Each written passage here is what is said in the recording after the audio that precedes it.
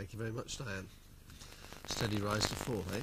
Now, have you ventured into the loft yet to bring out your Christmas tree and decorations? When you do, you may well find half of them are missing and the fairy lights don't work.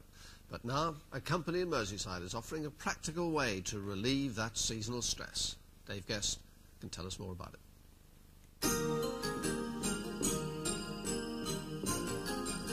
They'll deck your halls with boughs of holly or anything else you choose. They call themselves the Christmas Decorators, and they do just what it says on their labels. Well, in the United States, every town has at least one or maybe two companies that would offer this kind of service. And here in the UK, there is no such service that exists at the moment. So we thought there was an opening in the market for it. But is there a demand for this? We're not Americans after all. Well, the trends in Christmas tend to follow from America to England. There's normally about a 2-year delay, so we thought we'd get in there now.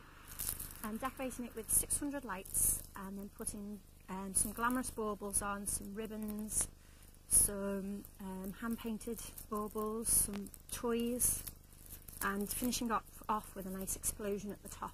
An explosion? Yes, it's like fireworks going out of the top instead of the old-fashioned angel or star. Oh, it's lovely watching other people work, but this isn't a service that comes cheap. A tree alone can cost you between £300 and £800. However, for that, they will come along on 12th night, take it all down, pack it up, store it for you, and bring it again next year. At least it saves trailing up and down to the loft. But the idea of contracting out this festive job doesn't appeal to everyone. The children always do it, have it flung on. Lads who me own. Why?